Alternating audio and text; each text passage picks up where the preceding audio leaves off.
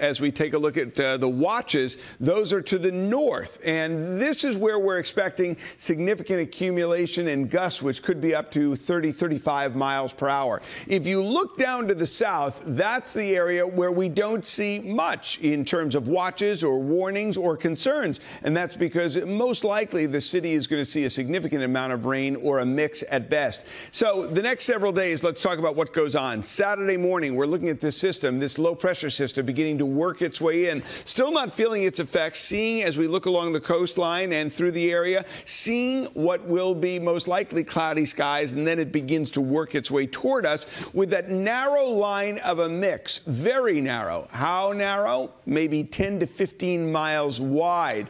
And if we keep in mind that there's going to be a significant amount of rain, the reason for that is because most likely those winds initially will come in out of the east, keeping the temperatures warm right along the coastline. As we head into Sunday, that low pressure system moves on. The winds come out of the north. We'll see some residual snow as we head to the north of the city, and then that system will move out. Precipitation type will put New York City in that wet mix area as we head Saturday night into Sunday. This is an all-rain event as we head to the Jersey Shore, and most likely as we head to the south shore of Long Island at least. So the flooding concerns are going to be here, and even in and around the 5 boroughs in areas which flood when there's a significant amount of rain. Hour by hour, let's take you through it. This is this afternoon at 1 p.m. Temperatures are on the cold side. Wind chills are about 5 to 10 degrees cooler than the thermometer reflects.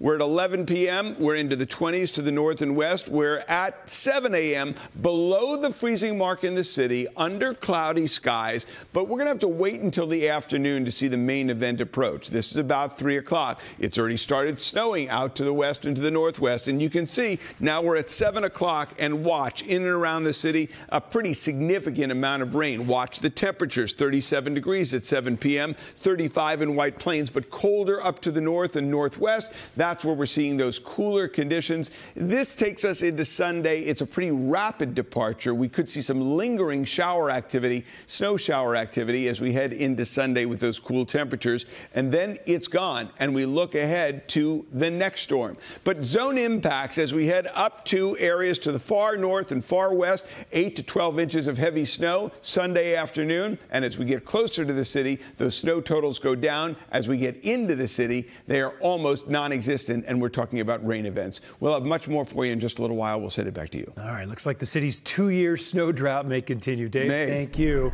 But up north, they are getting ready for some snow. And let's continue our team coverage now with News 4's Marc Santia in Westchester with a look there. Hey, Mark.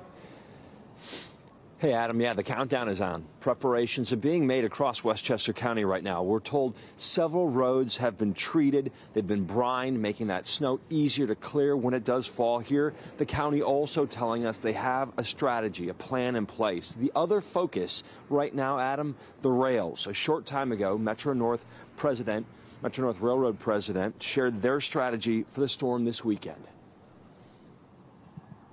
Even though we haven't had snow in 2 years, we haven't lost those muscles. We know how to prepare.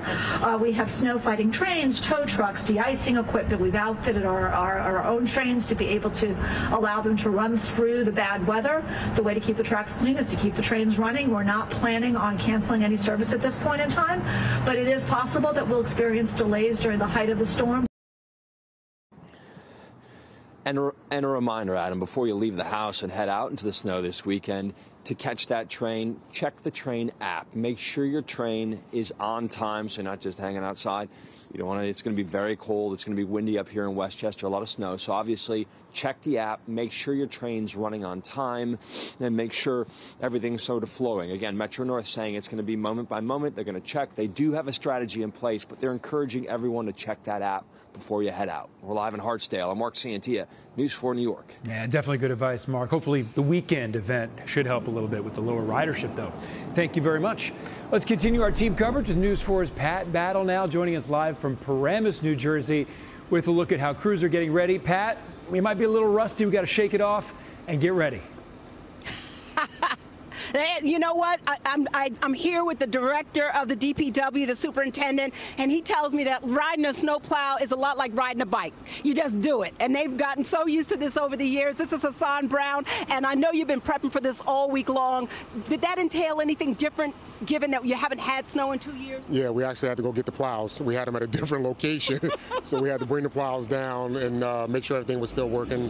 Hoses, and make sure the lines are all good. And yeah, it's been 2 years since we had a plowable snowstorm, so yeah.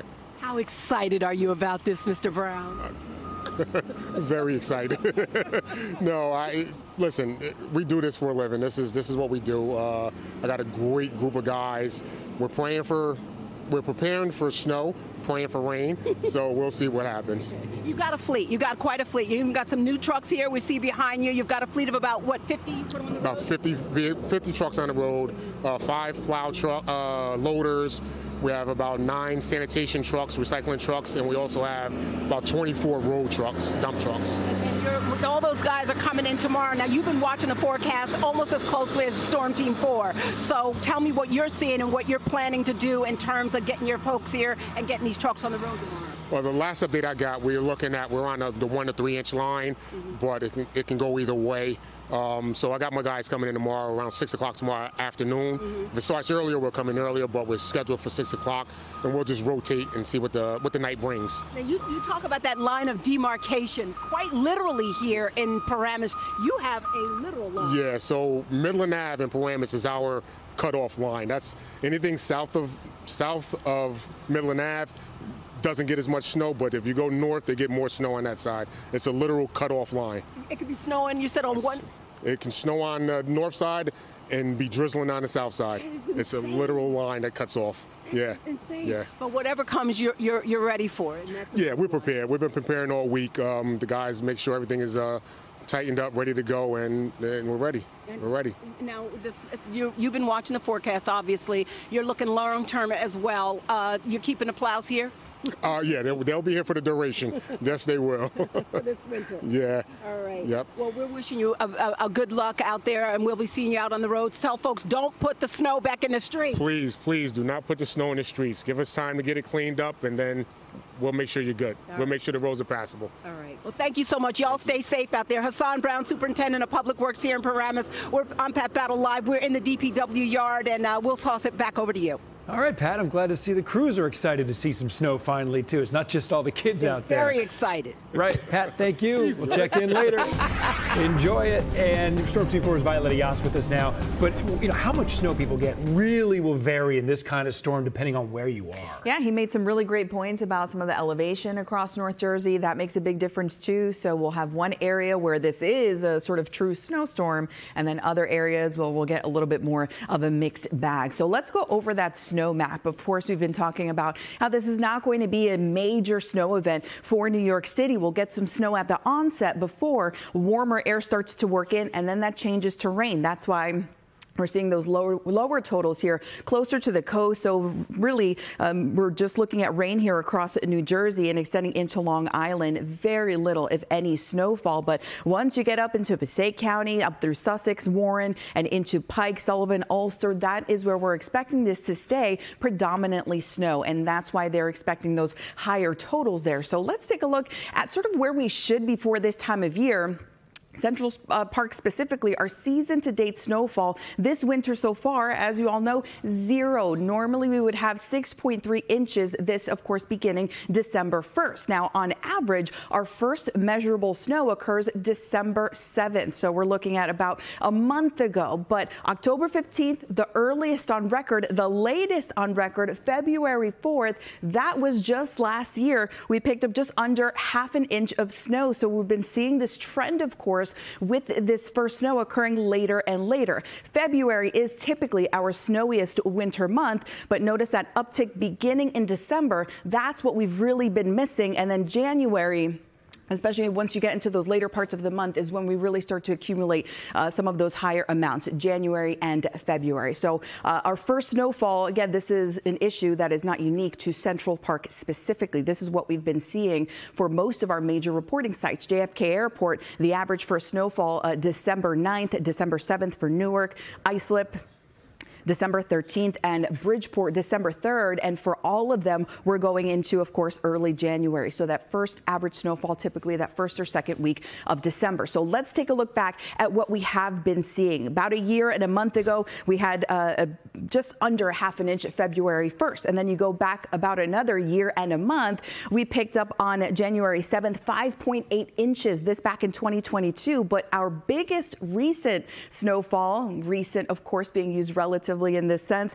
January 31st, 2021 into February 1st, 17 inches of snow. Imagine that. It's just a couple of years ago, but it has just felt like it has been so long. Of course, in our case with this particular storm for Central Park, this is mostly going to be a rain event. We'll get some snow at the onset that changes to rain, and then whatever we did accumulate is likely to wash away. So we do have that flood threat. Here's the storm, of course, that's going to be tracking here to the north and east, eventually bringing that warmer air with it. But then we have our sights on another storm. Once this storm for tomorrow and into the weekend moves out, high pressure builds in for Monday and Tuesday, but then we get this other system that is a lot of moisture. This one's set to bring quite a bit of rain to the area as we head into that Tuesday and Wednesday time frame. So on top of any rain we pick up with this storm, we could be looking at an additional 2 to 3 inches, or in some spots anywhere from 3 to 4 inches in additional rainfall. So flooding is going to be a concern here, not only in the short term, but into the long term as well. So we're going to have to keep an eye on that just as much as we've been keeping an eye on these areas that are expected to get the heavier snow amount. So luckily in this case, upstate New York and into the Hudson Valley, the places that really would love to see that snow are going to be getting it in this situation. Okay, good for the skiers and snowboarders out there too. I know they're desperate for it. Let's go through the timing one more time for people in the snow zone. We're talking tomorrow afternoon. You start to see it. And then lasting through the evening? Yeah, so we'll see everything overspread the area tomorrow afternoon, becoming steadier and heavier as we head into the evening. So again, if you want to get anything done outdoors, the morning is going to be your best bet, and we'll see things continue overnight and then sort of taper off and dwindle into early Sunday morning. So later on Sunday, we should be in pretty good shape in terms of anything falling at that moment. Good day to enjoy the snow and stay home and play in the yard, right? Okay, Vi, thank you so much. Remember, for more news and weather anytime, go to NBCNewYork.com or just keep it right here. Wherever you stream News 4, I'm Adam Cooperstein. That is it for now. See you next time. Thanks for watching.